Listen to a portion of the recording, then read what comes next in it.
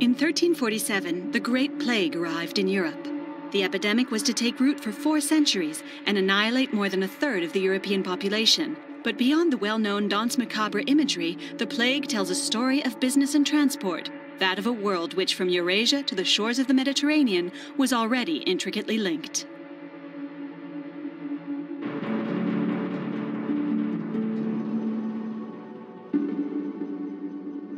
In 1347, the plague landed in Europe.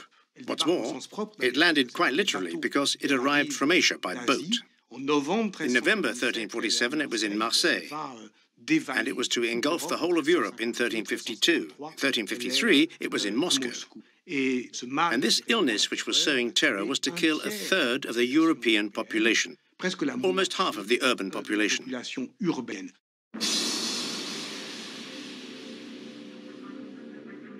This wasn't the first visit of the plague.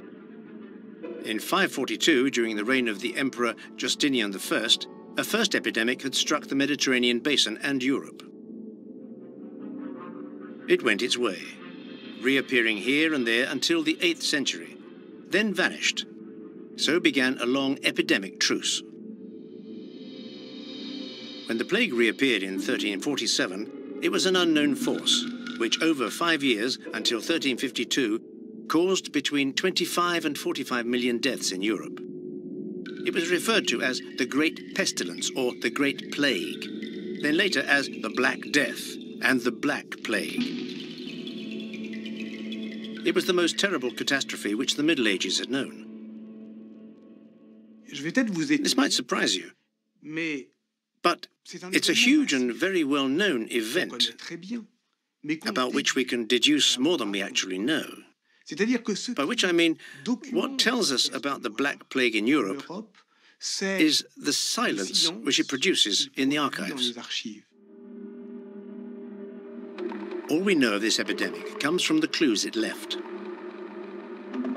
A whole series of traces mark the passing of the plague, but without speaking of it clearly. In Orvieto, in July 1348, the community council was troubled by the increasing cost of candles. In Siena, the government was reduced from 9 to 4 members, and building work on the cathedral suddenly stopped. In Toulouse, the price of parchment went up, as did the tariffs for notaries who wrote up wills. In Givry, a Burgundian village with 2,000 inhabitants, the parish priest kept a little notebook where he recorded how much was spent on funerals. The amount soared between June and November 1348.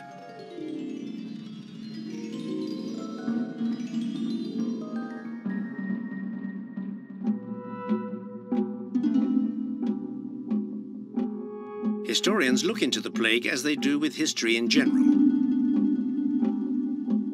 Wading through a mass of documents, they hunt down the marks left by events in order to reconstruct the facts.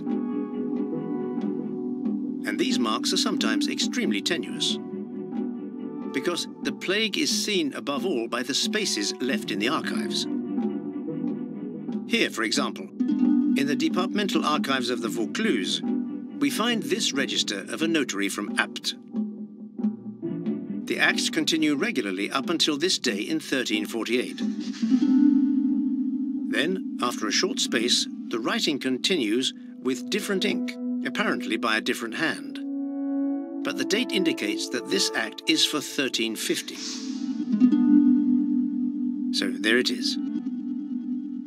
Our clue is this space, this blank, this 2-year hiatus.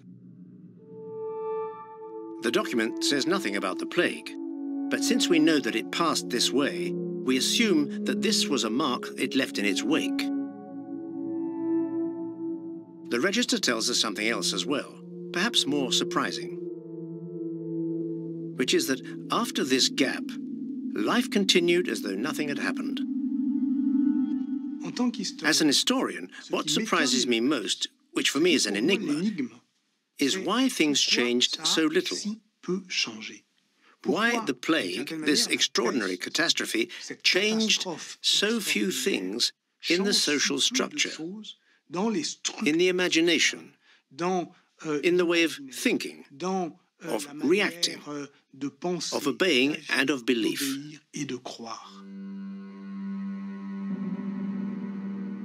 Because today it's difficult to understand how society resisted such chaos. The rare eyewitness accounts of the Great Plague describe apocalyptic scenes. The most beautiful and terrifying of these is probably the Decameron, written by Boccaccio in 1349. It transpired more than once that a single coffin contained both the wife and husband, or 2 or 3 brothers, or father with his child, or some other relative. And when a priest thought he had but one body to bury, there would be 6 or 8, and sometimes more. But images as striking as these are quite rare in the Decameron. Because Boccaccio's Decameron doesn't describe the plague, it describes avoiding it. More precisely, it follows a number of well-born youths from Florence who flee the plague, going to one of their villas to tell stories.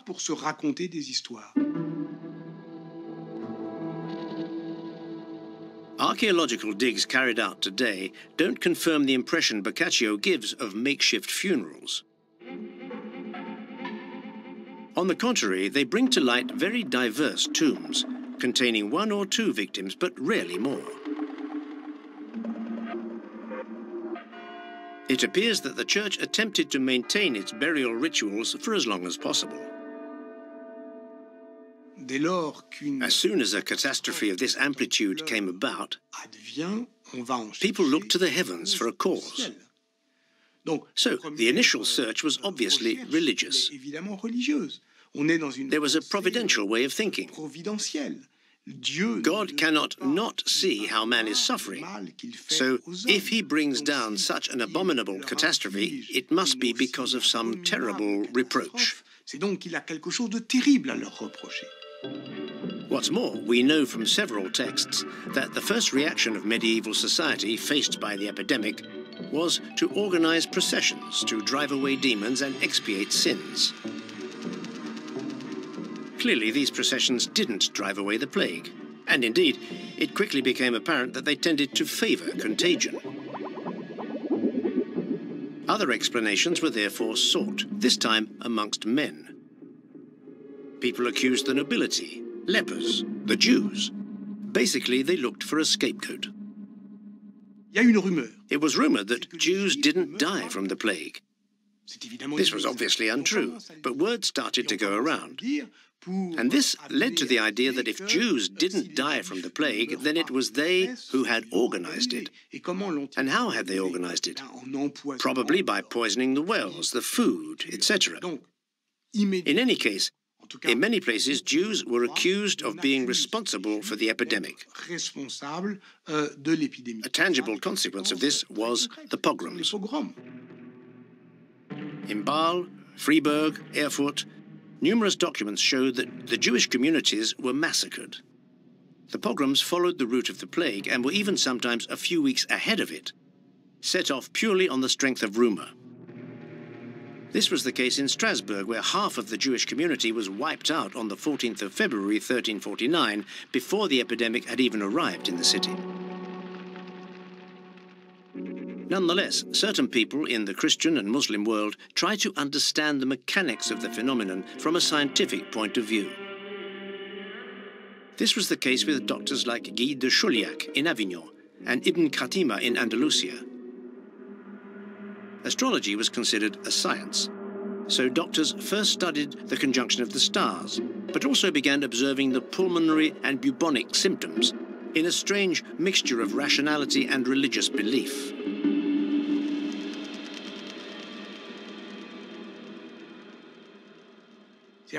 In other words, 14th century doctors didn't make do with stargazing. They observed phenomena. They attempted to understand how the illness spread.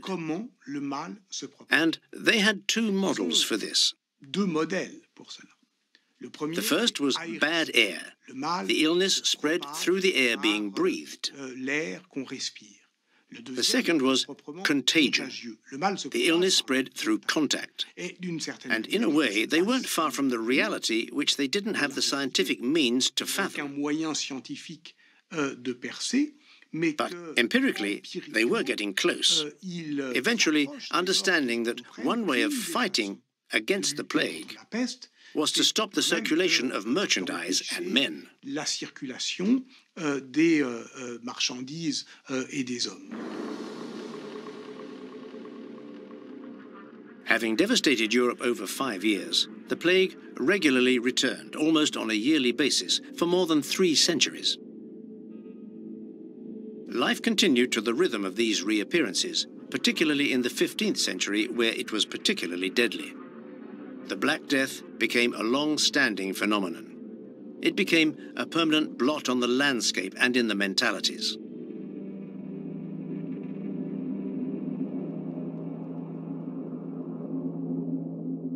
It left its mark on tombstones.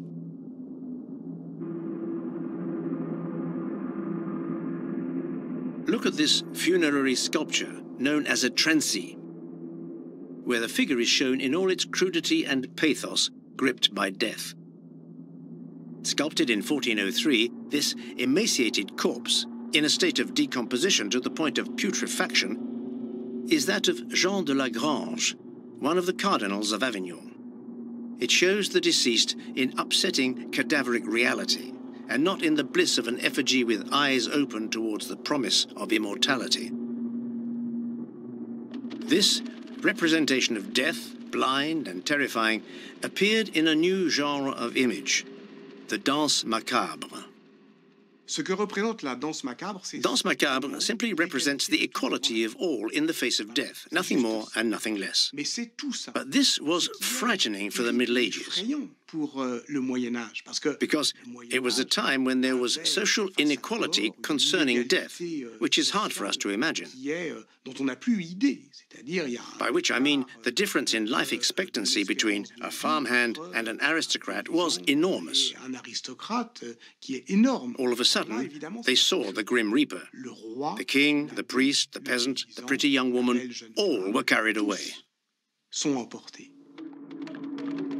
These infernal rounds where nobles and beggars, the powerful and the humble, were mixed, strung out along the 15th, 16th and 17th centuries, accompanying the plague during its entire European presence. Alongside these skeletal drawings appeared another image, that of the plague doctor, who became a familiar figure of the 17th century. Hermetic and entirely waxed, the costume avoided any contact, and the mask, with a hollow beak filled with a mixture of camphor, thyme, cloves, lemon balm and rose petals, was supposed to filter invisible miasma from the air. But the real mechanism of contagion was to remain a mystery for more than 500 years, and when the plague left Europe after a final epidemic in Marseille in 1722, its true cause remained unknown. It took until 1894 and a third great pandemic in Asia, which left 12 million dead, before the enigma started to be resolved. In Hong Kong, a doctor by the name of Alexandre Yersin, continuing the work of Louis Pasteur, finally discovered the plague bacillus, which was to take the name of its discoverer, Yersinia pestis. A few years later, another doctor, Paul-Louis Simon, established that the microbe was carried by a flea, and more precisely, the oriental rat flea. But since no written evidence confirmed the presence of this rodent during the first European plague outbreak under Emperor Justinian I, the rat flea hypothesis was set aside for several decades. It was only a century later, with the zooarchaeology work, that is to say, the study of animal bone remains, spearheaded in France by Frédéric Audouin-Rousseau, that all the elements of the puzzle finally came together.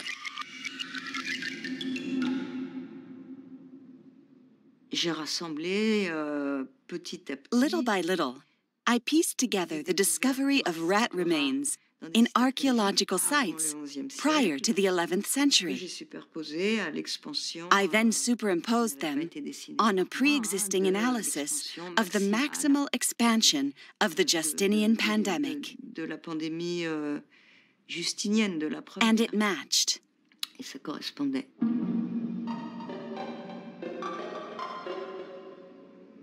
The Justinian plague did indeed develop where there were rats. When it came back and swept across Europe for 5 years, there were rats everywhere. So, was this the culprit behind the Black Plague? The Black Rat? Ratus ratus? No. The cause of the plague was its fleas.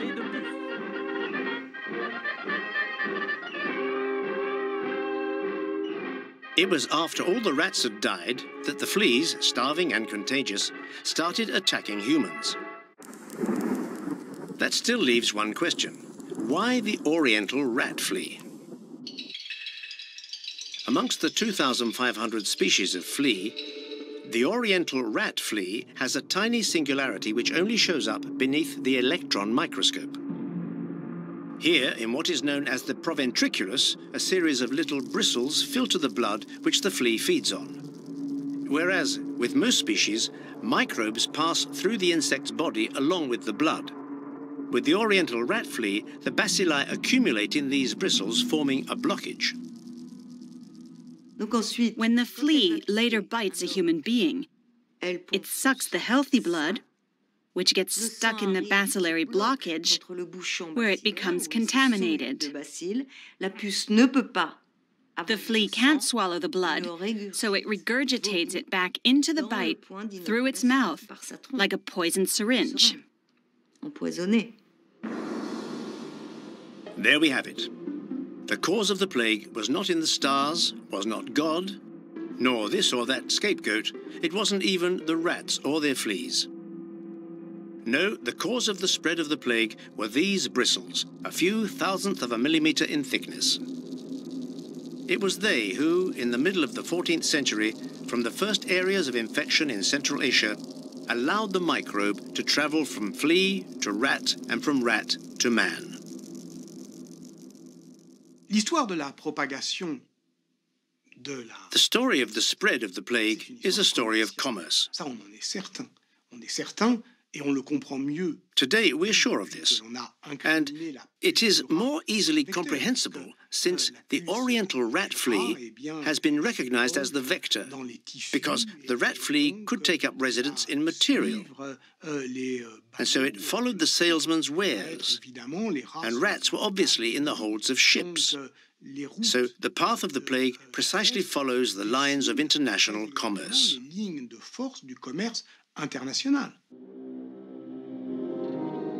From the lower valley of the Volga, Russian, Byzantine and Arab sources allow us to follow month by month the progress of the epidemic.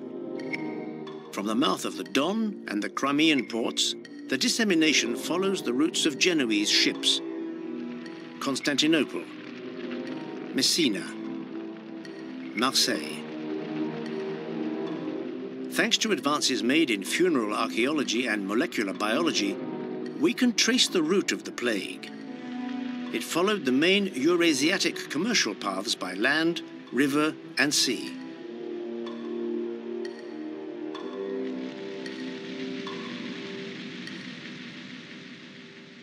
This is Europe during the plague. Only a few areas were spared, where exchanges were less common. Iceland, Scandinavia, parts of the Slavic world. And what was happening around the world during this time? The Maghreb, like the rest of the Mediterranean basin, was decimated. India, it is believed today, was more or less spared. For sub-Saharan Africa, we have no data. As for America, it obviously didn't exist for 14th century Europeans. A large part of Asia and the Near East was affected. We know that China was touched, but we don't know to what extent. In any case, one piece of information emerges from the map. The backdrop for the plague epidemic is the area interconnected by the Mongol Empire founded by Genghis Khan in the 13th century. Or rather, what remained of it, with its two principal hereditary branches. On one side, China, of the Yuan dynasty, and on the other, in Central Asia, the Turco-Mongol Empire, founded by the eldest son of Genghis Khan and known as the Golden Horde. After the passing of the plague, the second half of the 14th century was to see the reign of the Golden Horde collapse and the disappearance of the Yuans in favor of the Ming dynasty. In Central Asia, as in China, it's highly likely that the plague broke out. In any case, it was during the period of a political break. What is striking for European historians is that they can paint an apocalyptic picture of the plague. But it didn't fundamentally change anything. It's as if this world, which had been terrorized by the plague, didn't really put itself in question, but set off again. I wouldn't say as if nothing had happened, but nonetheless on the same basis.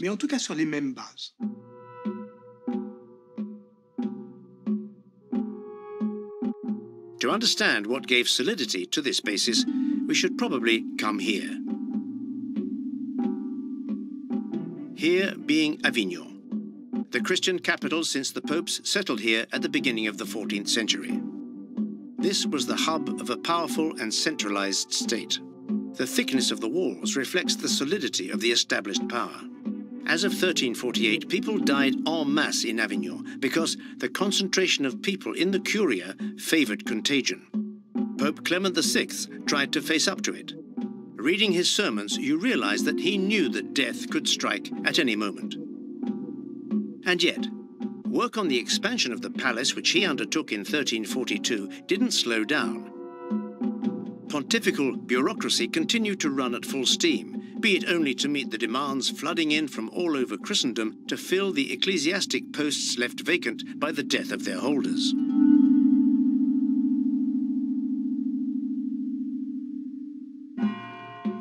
Avignon was the real capital of the Christian world, the spiritual capital, but in particular the administrative and cultural capital.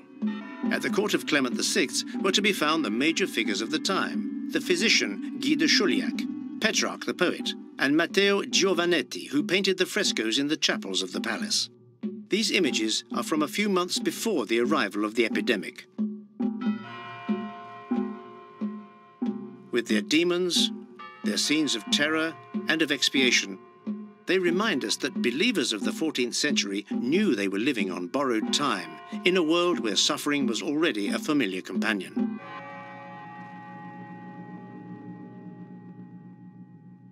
So we can understand how the plague would adopt a figure who was already present. Painted for the first time at the Camposanto in Pisa during the 1330s, 15 years before the epidemic, the Grim Reaper. When the plague struck, the Reaper became the incarnation of death and found its mount over the following centuries. Inspired from the great triumphs by Petrarch, he stands on an ox cart, crushing bodies as it passes. Then, like something out of the four horsemen of the apocalypse, he bestraddles a skeletal horse.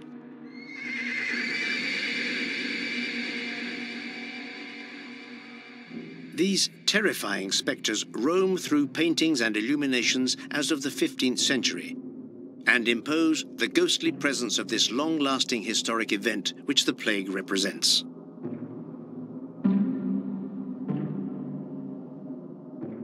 They have haunted the history of art and our imaginations ever since. And from our contemporary viewpoint, we cannot help but see this triumph of death painted in Palermo in 1445 as a forerunner of Guernica, which Picasso painted in 1937 at the time of the Spanish Civil War.